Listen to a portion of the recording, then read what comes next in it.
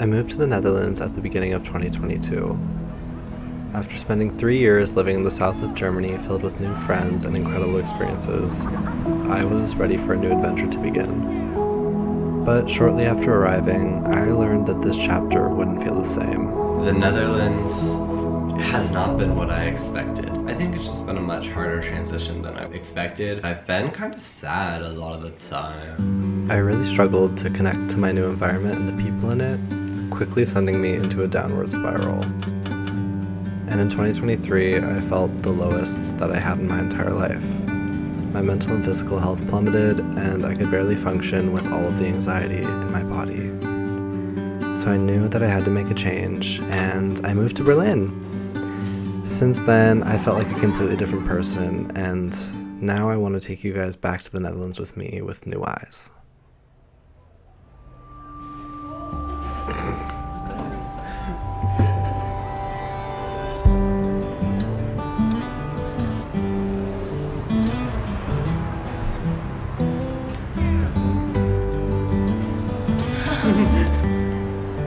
So beautiful.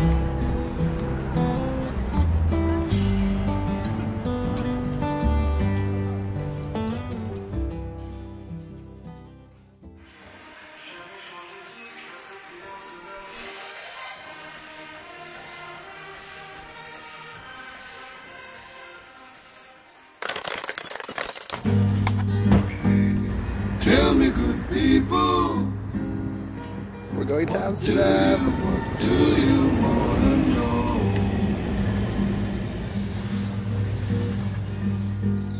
Tell me, good people, how should it go?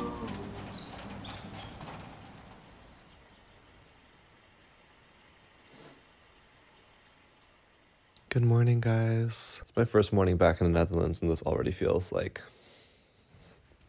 so different. I did a meditation with Aura last night before going to bed. I just listened to river soundscapes and forests at night, and I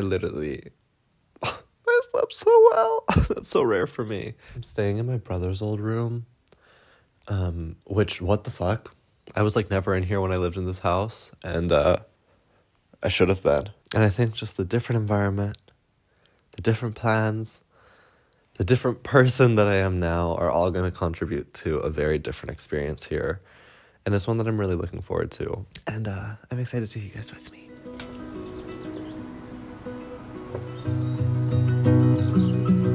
I wanted to start this trip off on the right foot, so I decided to go to one of my favorite places.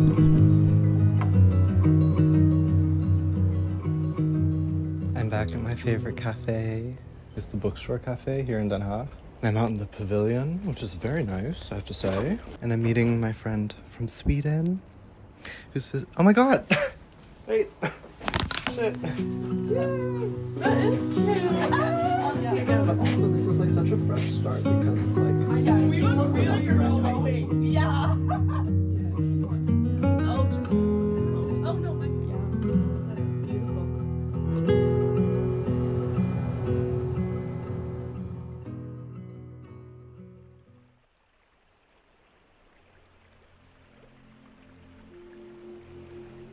Namaste, dear beloved. I welcome you to this short talk. He told the charioteer that if everything is impermanent, I will search for what is permanent. He then left his family.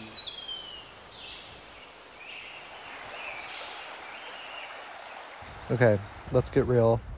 I struggled so much when I lived in the Netherlands. I don't know how much of that was actually based on me living here and how much was just internal journeys I went on. But for the first time in my life, I experienced really intense panic attacks, heavy anxiety every single day, and some depression. And this affected me in so many ways, but specifically my sleep. I was convinced I had some sleep breathing disorder for months, and I even did medical tests to try and diagnose it. And it turns out I did not have a sleep breathing disorder. I had a panic disorder.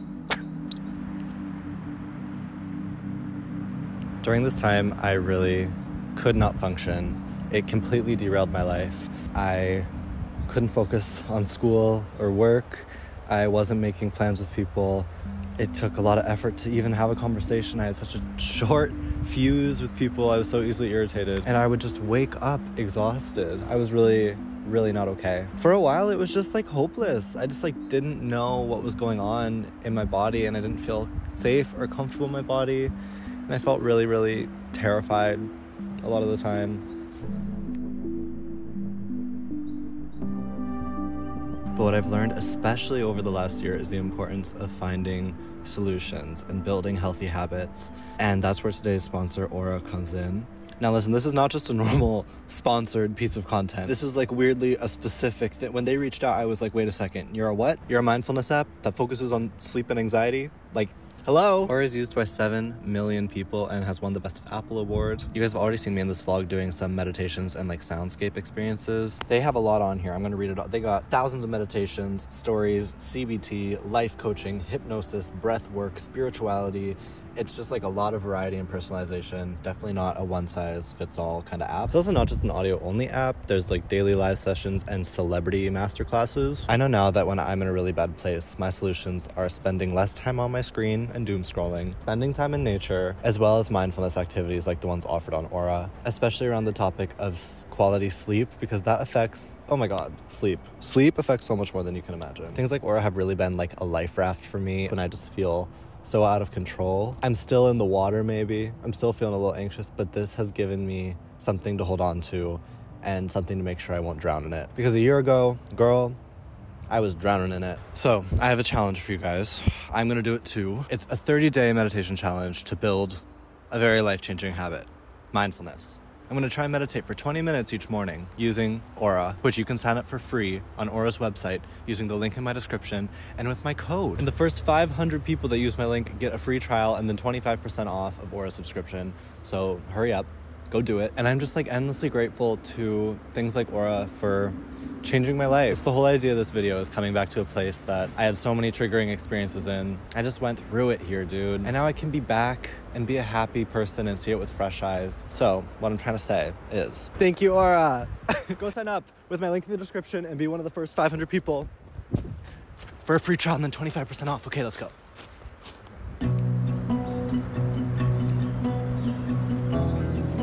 I spent the next few days in the forest, trying to get used to the slower pace.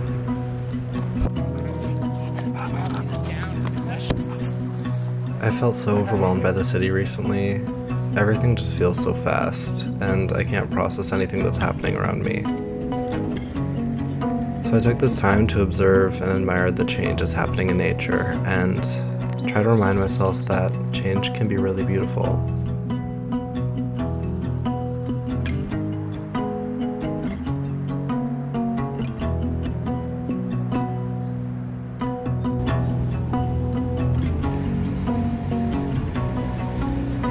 Have my chai latte. 80% of the time that you say nay, you go, hey. I go, hey, nay. Yes. Or when you talk to me, you're like, yeah, so like I had a coffee and then I went to the park with nay. Yeah, when you're new to extra work, because the extras casting director doesn't know your reputation yet. Mom looks perturbed at the news. Poor background, that just sounds by umbrellas between takes, and they get to sit down in foldable chairs to rest their feet, and they get to sip from cold water bottles freshly pulled from a cooler filled with ice cubes. Children as they dance around, and I see their feet, they barely touch the ground. It's been a while, but we're And learn the chorus of the song, and they bring their friends to softly sing along. blue skies in It's a Amsterdam. plain and sane and simple melody. Means the same to you, means the same to Oh, me. that's so cute. Here, It's a plain and sane it's my plan. It's my melody. Brings a song That's like to foodgasm. you, brings some joy to me. Hey guys, it's been a minute since I've actually sat down to vlog. You know, it's so weird to come back to your old life somewhere, because I lived in this house with these people for 2 years, and then I left and everything changed, and you experience so much newness, a lot of change, growth, hopefully. You meet new people, you learn new things, you see new places, etc., etc., and then you come back and it's exactly the same. It's like untouched. Oh, I feel this way when I go back to the States too, to Colorado. And now here, it's just such a strange thing because it almost feels like it's like an illusion or a dream. I have this irrational fear that when I leave Berlin to go on a trip or visit my family, I like think I'm gonna come back to Berlin and like none of it's gonna be there. None of my life is gonna be there. Almost like a movie. Like you go to your unit and like the key doesn't work to the door and you're like, huh? And then you knock on the door and like someone else is living there and like all your stuff is gone. And then like you call your friends, but like they're not real. Like I know that sounds crazy, but it's more so just like I always get really sad to leave because I'm like, this is goodbye. Like it's not fucking goodbye. This is just the beginning. It does almost feel like an illusion because I go and I've created like this whole new life and identity basically, and then you come back here and it's like it's like you're right back in it. Like nothing ever happened. Like that whole chapter never existed. It's so trippy. It is so trippy. But I guess maybe that's life. Maybe. I don't really know. I don't really know what I'm trying to say with this. I'm just trying to say it. But anyway, I'm going to Amsterdam again tomorrow, so I'm excited for tomorrow. Tomorrow's gonna be a really good day. And it's gonna be sunny. It's gonna be sunny tomorrow. Oh, you bitches just wait. Oh, you bitches just wait. It's gonna be so fierce. Amsterdam in the sun in March? I better not jinx it. I guess you guys will find out.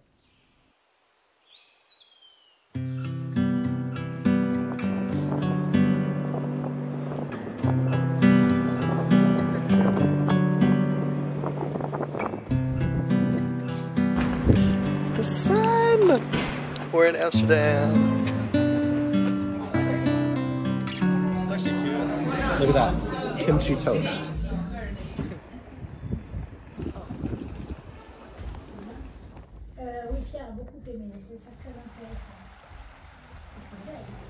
Hi guys. I'm so out of practice. We've hung out in a few other places, but I feel like this is the trademark. Yes. Flashback to 2021. We were just talking about it. So you were like the first person I ever met. Yeah. YouTube. Same. I was joking earlier, guys, before my YouTube break, I filmed like 4 different vlogs when I saw Iris, and then I just like scrapped all of them. I never make the cut. You're in it. You're the star of the show. We're sitting in the sun. The weather. Guys, one thing that isn't full circle, one thing that's very new is we always have the shittiest weather. Yeah. The universe has blessed us. It is March. My whole videos ever since I've come back is just me saying, the sun. Yeah. It's like people who live in a sunny place are probably like, there's no substance to this video. It felt like a super long winter, but at the same time, it wasn't that bad. But I can say that now. That's always how I feel.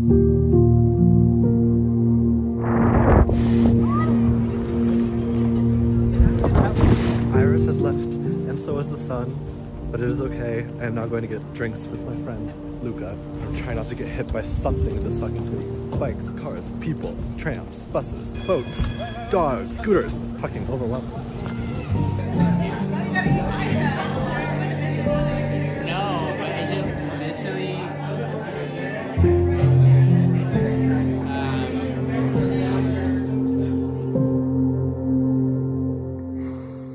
There's been an unexpected plot twist. I leave early tomorrow morning and I don't want to leave.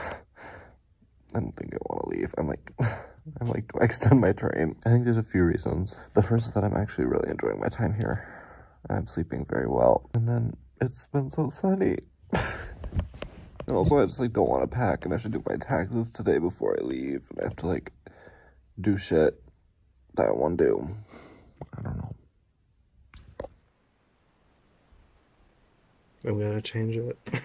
I don't know why. I'm literally changing it one day. I just have a feeling it seems like something I should do. I don't know. Maybe I'm being dramatic, but I want to say it in case the, I don't know, train tomorrow crashes, which it won't. I'm just fucking delusional. But we're gonna stay. We're gonna stay. Let's play that. No. I'm going to bed now. I'm feeling very good. I'm feeling very happy with the decision. It just like feels right. It's also just really crazy to feel this way because I did not enjoy living here. So it's like, now I want to stay. Now I'm extending my trip. Interesting.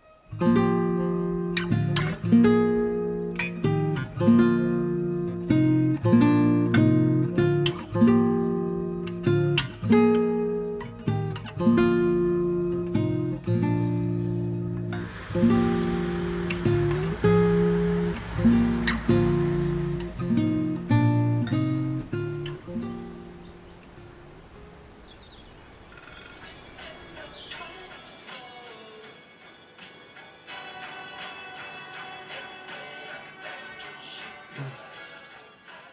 guys, I got some breakfast, I got a coffee, I'm so glad I stayed. I'm talking to birds, I can feel the breeze hitting my skin, but it's like a very nice spring breeze. It's gray, but not in the like disgusting way that Berlin is gray. It's like naturally gray. I'm gonna watch something on my laptop on the bed, like I'm vibing. This, let me tell you guys, this is peak Will activities. This is the real me. I love living in Berlin so much. I am so happy to be there. However, I have just realized, is this on backwards? It is. Oh, right. I've learned I am not a city girl. If you guys have been around since I lived in the south of Germany, you know that I ate that era up. That was, let me talk like a normal person. Holy shit, I'm like painfully Gen Z right now. But we lived in a town, and we lived right in the city center, but it's quite a small town. And it's so intertwined with the natural environment. I could be in nature like this. Even the little island that we lived on, there's a river that split the town in two, and then there were the two sides of the town, and we lived on a little island in the middle of the river. And I think that this was the perfect balance for me because I love the energy and the life of a city. I love the social aspect. I like versatility and like options of what to do with your day. I love going to a cafe and work. What? I love going to a cafe to work and meeting friends up for coffee, But like I need the stillness and I need the natural environment. This is just so Will. This is just so Will of me to do. I have a lot of confusion with identity. I think by now I have earned the title, perhaps, of a third culture kid. I never wanted to call myself that because I thought that was very cringe, and I literally wasn't. I lived in the States for 14 years, and then like Germany for 2, and then the Netherlands for 2, and I was like, okay, ratio-wise, like I'm just American.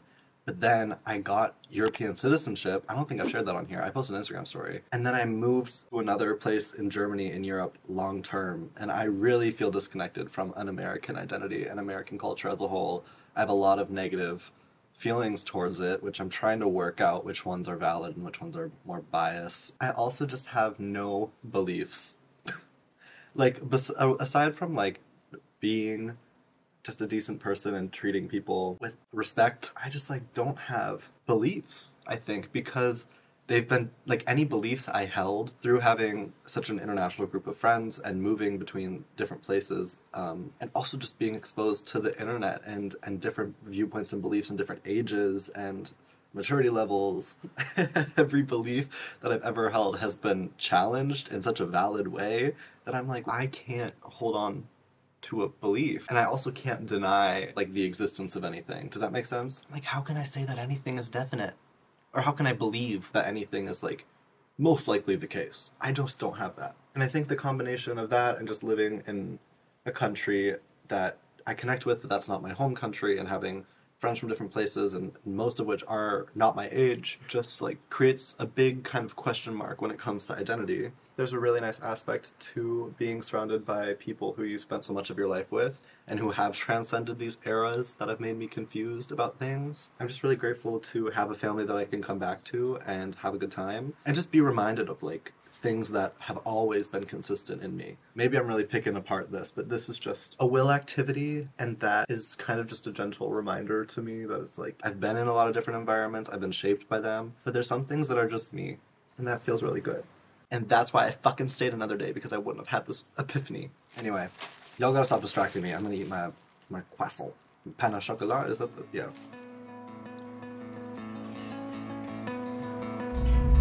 So long silent movies, the quiet dances on the screen.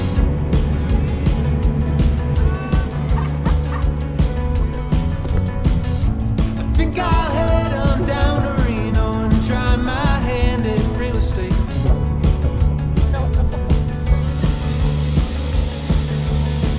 Call my parents up, tell them I'm already home.